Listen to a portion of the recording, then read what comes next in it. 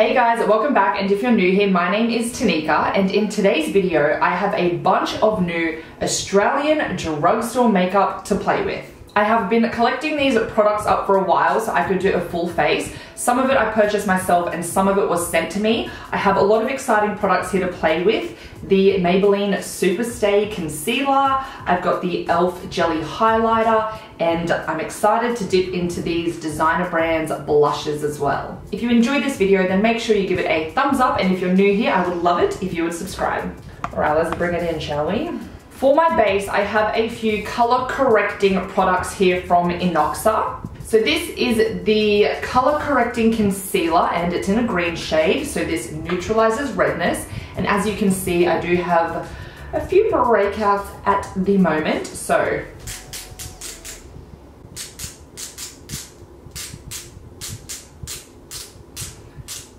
oh, it's coming out, okay. I'm just going to put a light amount of this on those really red areas.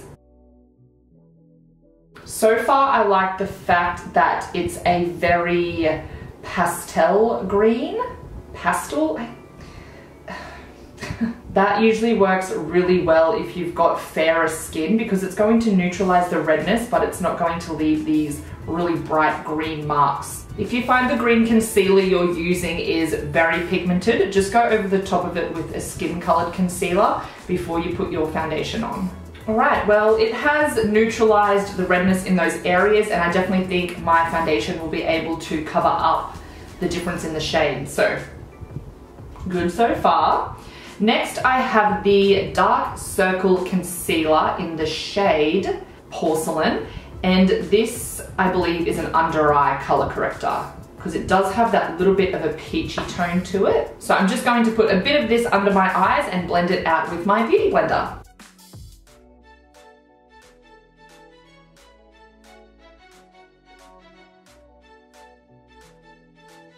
Now, I feel like I say this all the time, but I don't have super dark circles under my eyes, but color correcting them I find helps to get the most out of my normal concealer when I put that under my eyes. That way I'm not piling it up and piling it up to get coverage because a color corrector has gotten rid of the darkness for me. Okay, that's done a pretty good job. Time to dip into foundation, and I'm really excited for this. It's the Essence Insta Perfect Liquid Makeup, it's called. Strong matte effect, waterproof, buildable coverage, and it's in the shade 10. I'm going to pop this. Ooh, that color is good. Okay, I'm going to put this on with my brush, and then I'll try blending it out with a kabuki style brush first because that usually gives me the most coverage.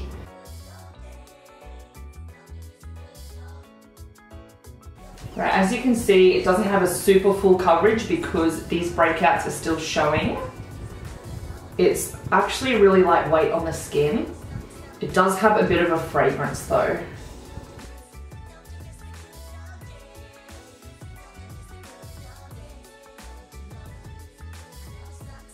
The fragrance is actually starting to be quite strong. It's very, very floral.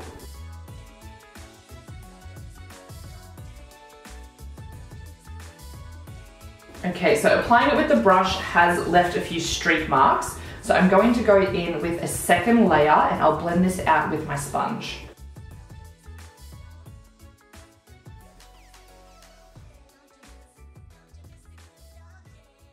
Okay, so I'm not loving the coverage. I definitely think I need a little bit more. It says it has a strong matte finish, but I think I look quite glowy, so I would definitely say more of a satin matte. I'm going to go in with a little bit more and see how it builds up because it's just not my style, you know?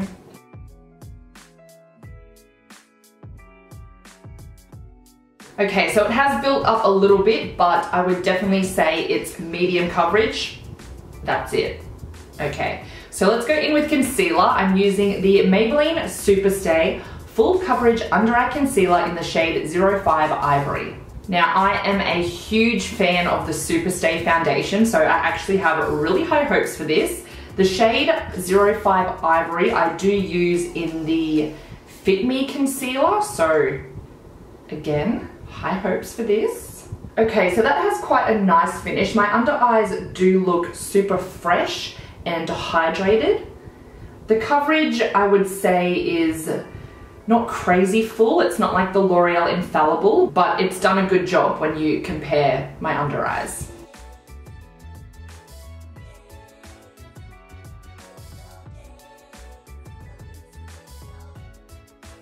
Okay, that looks really, really nice. I'm going to take a little bit just on my chin here, build up that coverage, and I'm going to put a little bit on these breakouts to see how it goes there.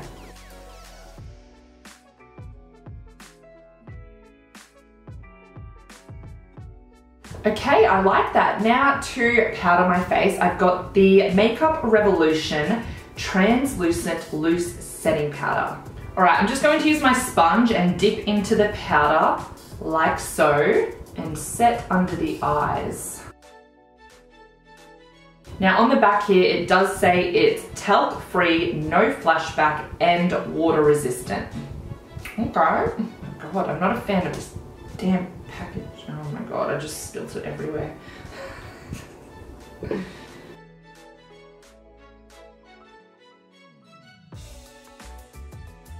Oh no, it's picking up on my nose.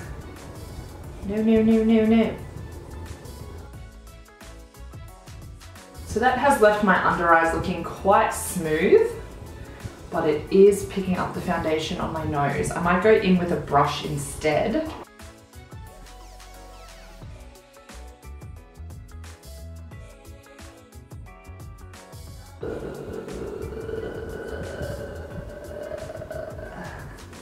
Okay, this is just going everywhere. Oh my God. Okay, well, I'm not loving the powder. I feel like it's really just made my face look super, super white. And it just looks patchy. Okay, I'm gonna put some eyebrows on next because I'm feeling gross. So here I have the Maybelline Ultra Slim Brow Pencil, and this is in the shade 255 Soft Brown. So this one says it has a 1.5mm micro tip for precise hair-like strokes and a soft spoolie for blending. I do love a mini little eyebrow pencil like this. Ooh, yes, look at that. So similar to the Anastasia Brow Wiz or the NYX Micro Brow. Let's start by brushing these up. Now, I'm not sure how this color is going to go because it was sent to me. Usually I would go for a more blonde shade. It's actually quite a short pencil.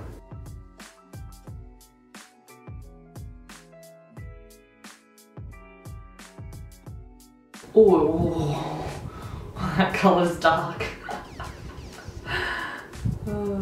Okay, let's brush it out, let's brush it out. Everyone relax.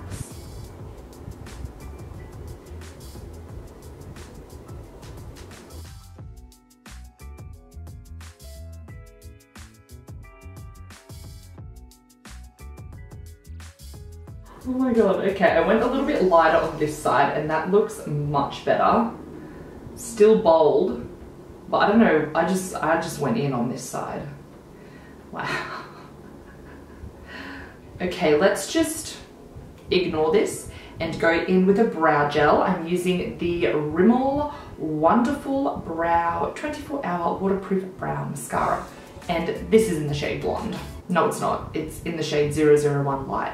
Close enough. Now, I haven't been a huge fan of Rimmel's brow mascaras in the past because they have a really big wand on them and the actual formula is just really goopy and gluggy and it's just a mess. So when I saw this one that has a much tinier wand, I thought I would give it another go. So let's see. There's still a lot of product on the little wand, but that's much, much easier to use. Wow, they are some bold eyebrows. Oh my God. Okay, I need to go in and clean these up. So I'm going to be using the Maybelline concealer and just a little concealer brush. So I'm going to use this as my eyeshadow base and I'll clean up underneath my brows. I thought putting brows on would help me to not look as scary, but I think it just made it worse.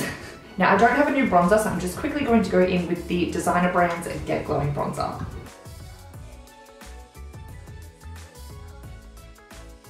What the heck? Okay, this bronzer does not usually apply like that. Ew! It's so patchy. I don't know what to do. Gross. Oh my god, oh my god, oh my god, oh my god, oh my god, oh my god. I wear this bronzer all the time, and this is the bronzer brush I use all the time as well. The Zoeva 126 Luxe Cheek Finish, and it never applies like this. Okay, it's like starting to pick up the foundation now too, because I'm blending so much. It's the powder, like it's definitely the powder, because what I'm gonna do is get a pressed powder. This is the Maybelline Fit Me, and I'm just going to use my sponge and go over that patch that's coming off. And I'm also gonna use it to kind of tidy up the bronzer a bit, hopefully. Anyway, moving on to blush, I have the Designer Brands Make 'em Blush Pressed Mineral Blushes. I have two shades, Peach Glow and Rose Glow. I like that they've actually made the packaging thinner. So this is the same packaging as the bronzer, but see how much thicker the bronzer is? Much more sleek, I like it. So this one is Rose Glow and this one is Peach Glow. They actually have a really nice sheen to them. They do look a little bit glittery in the pan, but on my hand there, they just give a really nice glow. Ooh, I think I might go in with Rose Glow. If you have textured cheeks, a shimmery blush probably isn't the best idea for you because it is going to highlight that texture. So just keep that in mind. When I have a lot of breakouts, I tend to use more of a matte blush for that reason. And with blush, I always start with just a little and build it up. Okay, for highlighter, I have the e.l.f. Jelly Highlighter, and this is in the shade Bubbly. Now this says it's a smooth, jelly textured highlighter that blends into the skin for a luminous, glowing skin effect. Okay, now the texture of this is something else. Hopefully I don't spill it everywhere. Like, so okay, how do I apply this? Let me put a little bit on my finger. Oh my god.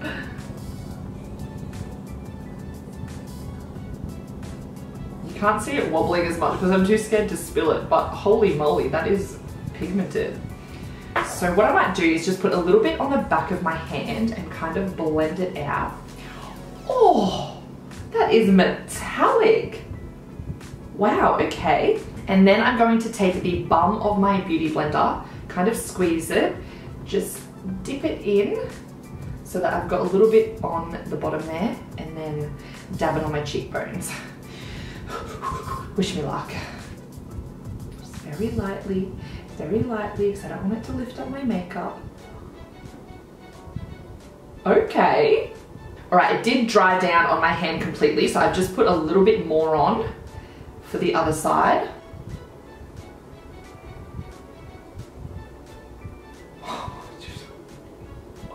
Okay, that is like next level. Wow. It's definitely not a natural looking highlighter, so keep that in mind. Wow, okay. The color is really nice for my fair skin though. Okay, that's cool. Oh my god, this would last you a lifetime.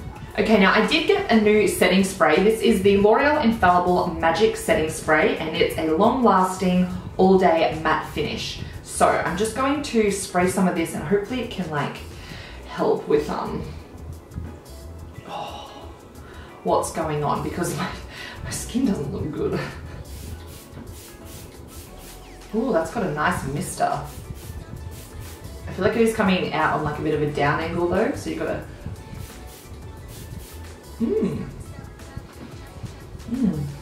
Doesn't smell. Okay, let's move on to the eyes, shall we? I have 3 palettes here by BYS, and these are just their 8-piece shadow palettes. I think I'm going to do something quite neutral because I do have some pretty loud colored lipsticks. So I might dip into this palette here called Bare All. Okay, I'm going to be super boring and take this neutral brown shade, put it all through the crease, and then put a shimmer on the lid. Crazy, crazy, I know. But look, I just want to see how these perform. The BYS palettes in the tins are really good, so hopefully this has the same quality.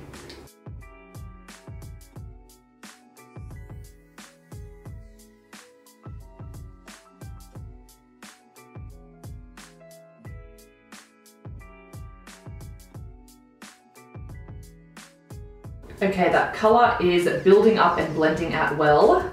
All right, I'm then going to take a smaller brush and put this under the lower lash line, and I'm really going to smoke it out because I am creasy. And I think it's because of that powder not setting everything properly, which is a real bummer because it actually looks quite smooth, but right under my lashes. Oh no, sweetie. No. I actually do this all the time, so I already have quite creasy under eyes, and when I use a product combination that isn't the best, this little trick, it works well. Okay, I'm going to use my finger and apply this deeper brown here. Ooh, okay. Wow, that's actually really nice. And then I'm going to use my other finger with the more champagne shade and put that on the inner corner. Oh, wow. This is a really smooth and creamy feeling shadow. I am impressed. Usually cheaper shimmers, they feel so dry. It's disgusting. I kind of want to dip into this glitter shade as well. Yeah, a lot of the BYS glitters are like a gel, but that looks quite nice. So let me just tap. Oh yeah, look at that sparkle. That's what I'm talking about. And then for mascara, I've got the Inoxa Lash Enhancing Mascara 3-in-1. So this curls, defines, and promotes lash growth. Now it does have a pretty standard mascara wand. I have the shade black here, but it also comes in brown, black brown, and they even sent me a blue, you know, if you're feeling a little crazy. I like that, my lashes look good. Okay, for lipstick, I've got some here by designer brands. So this lip liner is the Pigment Pout Long Wear Lip Liner, and it's in the shade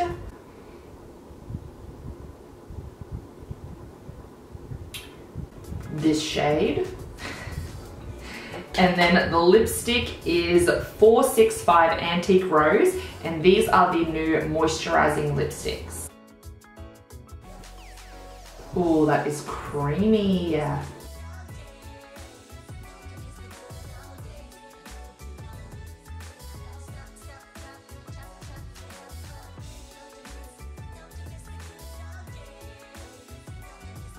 Oh, that's a nice shade. Not something I usually go for. You all know I love my nudes. With darker lipsticks, I'm not very good at getting a nice sharp line. So what I like to do is get a little flat concealer brush, something like this, dip it into the lipstick, and then go around the edges and make sure it's nice and clean.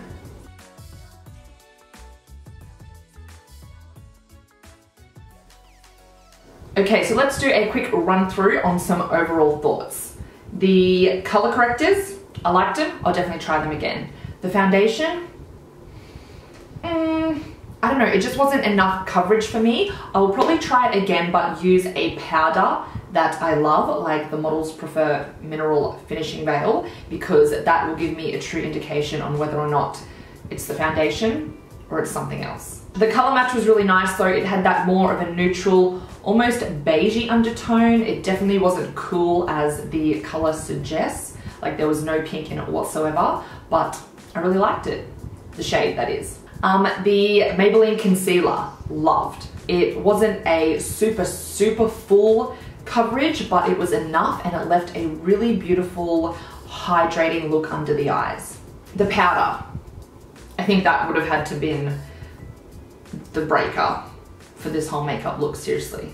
It says translucent, but it was like white. It was not blending into the skin as a translucent powder. The packaging was messy AF. I have powder all over me, and how it opens is this little tab here pops up, but you can also screw that off. So I felt like once the powder's in this little area, like it's just falling out. Like there's powder everywhere, just no, not a fan. So I think the powder not setting my foundation in place properly did affect the way other products blended on top. The blush though, I do think it's really beautiful and I'm excited to use it again with a different base. As I mentioned, it is a glowy finish, so whether or not you like that, that's up to you. The colors are beautiful and I love the sheen that it gives. The highlighter, oh my God. Okay, definitely excited to dip into that again. It was so metallic and applying it with the Beauty Blender worked really well. It didn't lift up my foundation at all, which is a worry with more liquid highlighters. The brow products, okay.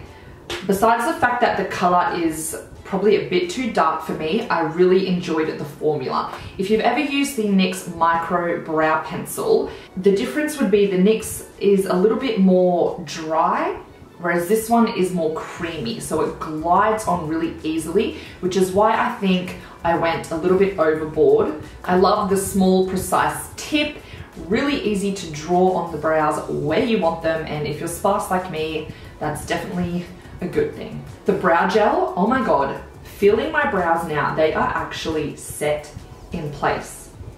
They ain't going anywhere. So I really like that, and I like the fact that it's got a smaller little wand on it. Next is the eyeshadow palettes. Okay, so these are definitely more on the affordable side. They did a good job for their price. I feel like the matte shade built up and blended out nicely. It had a good amount of pigment as well. Same with the shimmers. They were super creamy and I was really surprised with how they applied. I think these palettes would be good for someone who just dabbles in eyeshadow every now and then. The mascara, I really enjoyed it. My lashes look nice and long and luscious. We'll definitely be using that again. And the lipstick and liner, again, really enjoyed it. It's feeling super comfortable on the pigment. Like, look at this color.